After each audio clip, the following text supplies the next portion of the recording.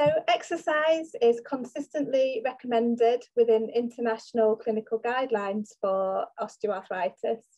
Some guidelines go as far to say that exercise should be recommended for every patient with osteoarthritis, and that's irrespective of their age, their severity of their OA, and the presence or not of any comorbidities.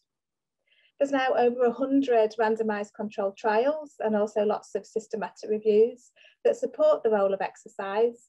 They show it can reduce pain and improve physical function among people with knee and hip OA. But this evidence also consistently shows that the magnitude of benefits are small to moderate, and also the effects can reduce over time. And there could be a number of different reasons for this small, short-lasting benefit that we see from exercise. One hypothesis could be that not everybody responds to exercise.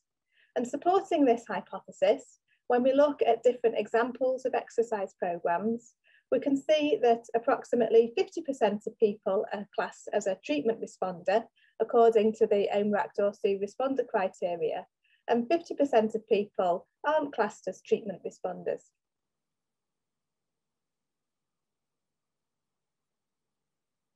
So if we can better match the right exercise program to the right group of people, it could lead to improved treatment effects, and it could also lead to more efficient use of healthcare services. But for a targeted exercise approach to exercise to be successful, we need to identify subgroups of people or moderators who genuinely respond to exercise more than others. So in the literature to date, there's been a range of potential moderators that have been explored. For example, pain, outcome expectations, anxiety and depression. But this research has been exploratory. So we don't know for certain whether these characteristics genuinely moderate the effect of exercise or not.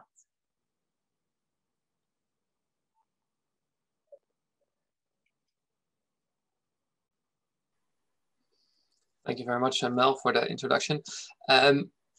Next to the hypothesis that Mel introduced, I think there might be a second hypothesis why we see limited effects of exercise in osteoarthritis, which might be that there is a suboptimal content of the exercise therapy. So we know exercise therapy could lead to a reduction in pain and improve physical function, but like the black box shows here in the center of your screen, we don't know why or how exercise leads to these outcomes. And without knowing how it works, we probably are not able to have the optimal content of exercise therapy to have the optimal effects on pain and function. And that's a reason for our second aim in this project. Let me get to the next slide, which is the mediation analysis. This is a scheme of what we think might also be reasonable for exercise therapy in osteoarthritis. So there is a direct effect, meaning the horizontal arrow going from left to right of exercise therapy on pain and function. But we think that some mediator or mediators actually explain this effect. And by doing mediation analysis, we hope to find some of these key elements of exercise therapy which explain why we see an effect of pain and function after exercise therapy. So what are potential mediators? Again, from the literature, we did a systematic search and published that back in 2015 to see what factors actually change along with an effect on pain and function in people with osteoarthritis of the knee, of the hip. And from doing this literature search, we identified a few potential mediators that actually showed significant effect in most of the trials, showing an effect in pain and function. So for knee osteoarthritis, we saw that muscle strength, proprioception, and the range of movement of the knee joint actually improved in most of the trials that showed an effect in pain and function, and therefore might be a mediator of the effect. And for hip osteoarthritis, we saw that muscle strength in most trials showed a significant increase. So therefore these are labeled as potential mediators from the literature and were the basis for our study in this IPD analysis. But this is all exploratory, and all indirect evidence. So that's why we actually started this IPD initiative. Thanks, Jos. So to be able to identify true moderators and mediators, we need to analyse individual participant level data. And we can do this through an individual participant data, or IPD for short, an IPD meta-analysis. So what is an IPD meta-analysis? Well, like a traditional meta-analysis, you set your question, you complete a systematic review to identify relevant studies to include. But unlike the traditional approach, you need data from every participant that took part in each one of the studies, and that data isn't available in published reports. So you therefore need to contact the study team to obtain their original data set, which is the IPD, and that enables you to obtain meta-analysis results for specific subgroups and to be able to assess differential treatment effects. So it increases the power to be able to identify the moderators and the mediators, and it's therefore seen as the gold standard approach. So that brings us on to the aims of our study. We wanted to establish a database of IPD from randomised controlled trials of exercise for people with knee and hip osteoarthritis. We wanted to identify moderators of the effect of exercise on both pain and physical function with people with knee and hip OA at 3, 6 and 12 months, so in the short, medium and long term. And we also wanted to identify mediators of the effect of exercise on pain and physical function in individuals with knee and hip OA. And just for time today, just for objective A, I'm going to be focusing on pain at 3 months, so short-term data only. So in terms of our methods, we updated a previous systematic review to identify randomised controlled trials that compared exercise to a non-exercise control among adults with knee and hip OA. We ran electronic searches in several databases, and we double screened titles, abstracts and full texts to identify relevant trials. We double data extracted some data that we needed from the reports, and we completed risk of bias assessment using the Cochrane risk of bias tool. And then we collected IPD in collaboration with the OA Trial Bank. And the OA Trial Bank was an initiative that was established back in 2011 to collect and store IPD from research from osteoarthritis trials. We then identified our potential moderators and mediators of interest. So moderators were identified through a moderator ranking exercise that we completed with our collaborators. So we asked collaborators to propose all potentially important moderators that were then ranked for importance. And the ones that were ranked as the most important and that were measured in the included trials were included in our analysis. And mediators were those that Jos previously identified in his systematic review. The analysis for objective A, the identifying treatment effect moderators, we did what's called a two-stage IPD meta-analysis. So in stage 1, we obtained estimates of the treatment effect and the potential moderator interaction from each trial individually. In stage 2, those trial-specific results were then synthesized in a meta-analysis model, and then that produced a summary estimate of the treatment effect and potential moderator interaction. The analysis was run modelling a non-linear relationship between potential moderators and exercise, and all analyses were on an intention to treat principle, with all estimates reported with 95% confidence intervals. So for objective B, we had a one-stage IPD meta-analysis. After collecting all the IPD, we first obtained estimates of the treatment effect on every individual mediator, and of course on the outcomes being pain and function. And in the next step, we obtained the estimates of the effect of the mediator on the outcome. And in the end, we calculated the percentage mediated by the individual mediator to have an idea on the strength of the indirect effect of that certain mediator. We did that using linear regression analysis, adjusted for a couple of confounders, and with radiographic severity only available in the trials measuring proprioception, but I'll come back to that later. But given the time, we kindly direct you to the published protocol if you want to see more of the details of all the analysis of all objectives within this project. So just for the initial results from the IPD meta-analysis, so altogether we identified 92 trials that met our inclusion and exclusion criteria, so the trials of exercise compared to a non-exercise control. So we attempted to contact those 92 trial leads and ask them to send us their original data set. So 39 of those trial leads agreed, and we had a data sharing agreement in place. We didn't obtain 53 trial data sets. The majority of reasons for that was that because we just simply weren't able to contact the trial leads. In 14 cases, we did manage to make contact, but unfortunately communication didn't result in shared data. 9 trial leads said that they were unable to locate their IPD, and no one actually declined. So although we had 39 data sharing agreements in place, we actually included 31 data sets in the analysis. So 6 data sets were delivered, but unfortunately they weren't able to be used.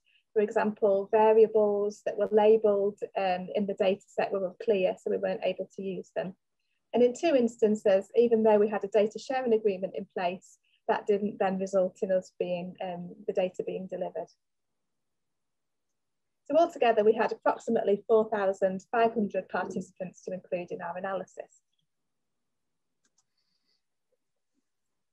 Just to give you a flavour of the included trials, they were predominantly included participants with knee osteoarthritis, and the exercise interventions tested were heterogeneous in terms of different types of exercise tested, of varying durations. The exercise was completed at home or in clinics under direct supervision. But exercise was predominantly of moderate intensity and low impact. The non-exercise controls included in the trials were education alone, usual family doctor care, or a waiting list or no treatment. And the risk of bias of included trials was variable. So just looking at the specific results for objective A, the treatment effect moderators. So firstly, looking at baseline pain severity as a potential moderator of the effect of exercise on pain at 3 months. So just focusing on pain at the short-term follow-up time point only.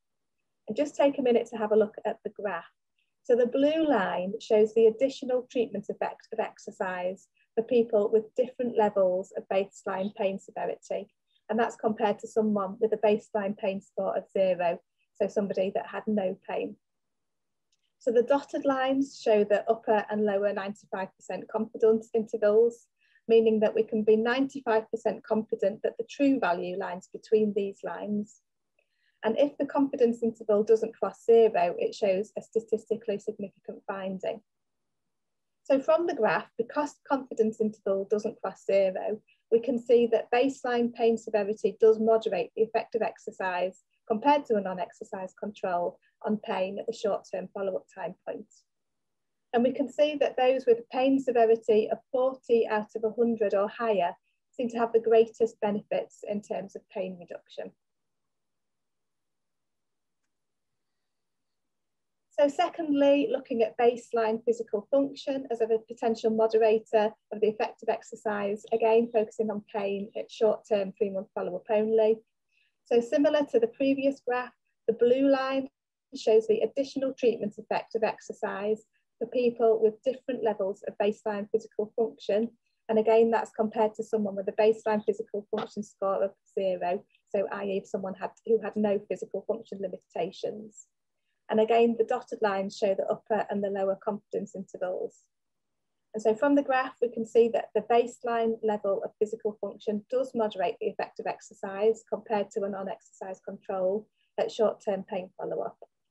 And again, it seems that those with a physical function limitation of 40 out of 100 or higher have the greatest benefits from exercise in terms of pain reduction.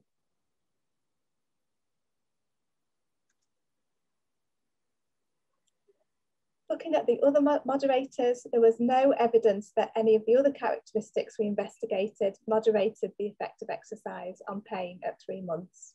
So that included age, mental well-being, number of comorbidities, duration of symptoms, strength, physical activity, education, arthritis self-efficacy, and radiographic OA severity. Thank you very much, Mel. On with the effects of the mediation analysis. Again, this is our model that we've tested, and we selected the mediators for which we think there is an effect of exercise on the actual mediator. We know overall there is an effect of exercise on pain and function, but it's that question mark whether there's actually an effect of the mediator on the pain and function. And that's what we try to answer with this analysis. Starting with muscle strength for knee osteoarthritis, we had 11 trials with IPD available, over 1,100 participants, with, I think, a generalizable group of patients with osteoarthritis of the knee. And from this data, we can confirm there is a statistically significant effect of the exercise therapy on knee extensor strength in this case, with a average increase of 8% after the intervention. In this data as well, we confirmed there is a statistically significant effect of that change in knee strength, knee extensor strength after the exercise therapy on pain and function, but it's only a very small effect. So if we calculate the percentage mediated, it was only 2%. So only 2% of the overall effect on pain and function due to the exercise therapy could be explained by the increase of knee extensor strength within this data set, which means that we have another 98% of the effect that is not explained by knee extensor strength. So that's definitely a lot of effects still to be unraveled from exercise therapy. In this case, we had some other potential mediators, far less cases available, IPD available for these. We had a few trials measuring proprioception, only one trial with 70 patients measuring range of motion in knee osteoarthritis patients, and a few trials measuring muscle strength in hip osteoarthritis patients. But within this data, for all of these mediators, there was no significant effect of exercise on this mediator. And with that, it's impossible to have a mediating effect overall. So within the data we obtained in this project, there were no significant effect on these mediators, and so no possible effect on the pain and function coming from these mediators. So that brings me to our key messages. We showed that pain severity and level of physical function moderated the effect of exercise compared to non-exercise controls. In those with pain and function limitations of a score of 40 out of 100 or higher, showing the greatest improvement in pain and on the short term, that is. And for the mediators, the key message is that despite a significant effect of exercise therapy on the knee extensor strength and a significant effect of knee extensor strength on pain and disability, the change of this mediator only explained 2% of the total effect. Some strength and limitations. IPD meta-analysis is the gold standard approach to determine the effects of moderators and mediators. It was a very extensive exercise to get this data. It took us more than 3.5 years to run this project, but still, we, as Mel showed, we didn't obtain all available IPD in this project. And there's a lot of heterogeneity in the exercise interventions that are included. For now, we didn't have the time yet to look at different kind of exercise interventions and more in detailed analysis. That's all to come. And of course, we also limited by the fact that not all moderators or mediators of interest were actually measured in the included RCTs. So to conclude, we've provided strong evidence of a differential response to exercise, meaning that pain and physical function moderated the effect of exercise with, like we said, an increased effect in those scoring 40 or higher on a scale from 0 to 100. Based on the mediation analysis, we need to conclude that a large part of the benefits of exercise therapy for knee osteoarthritis were not explained by an increase in knee extensor strength. And like I said, there are ongoing future analysis are required to fully understand all these effects and potential moderators and mediators.